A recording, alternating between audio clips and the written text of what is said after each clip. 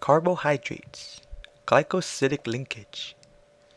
The word glyco is Latin for glucose. Do you remember what glucose means?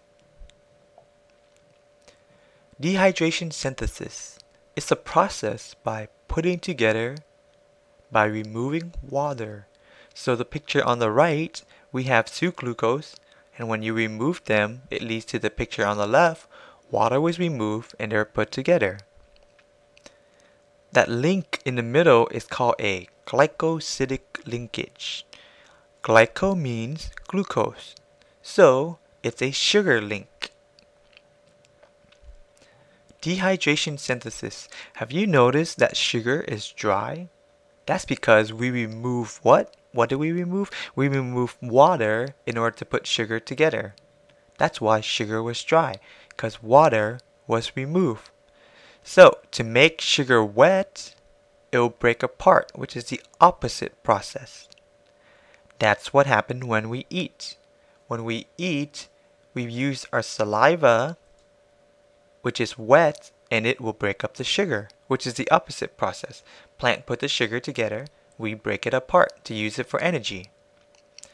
Now the opposite of dehydration synthesis, it has a name too.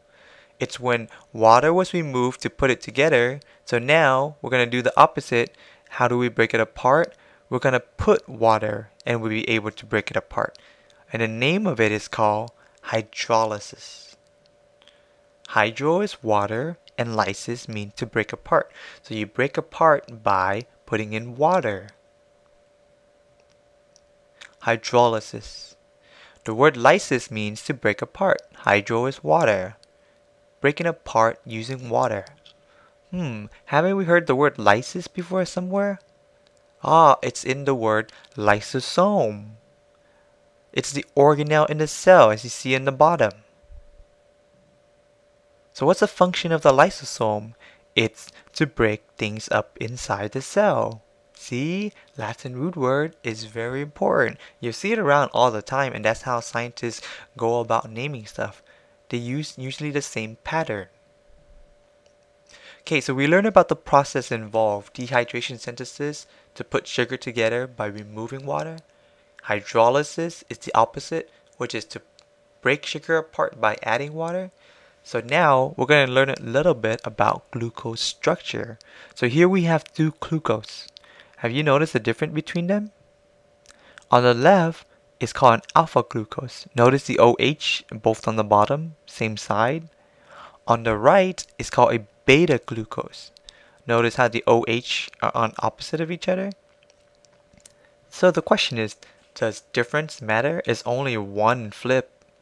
Well, we'll learn later about it and we'll see how it affects the creation of a polysaccharide. Last words. Chemist's last words. This is a completely safe experimental setup. Boom! Well, I guess not.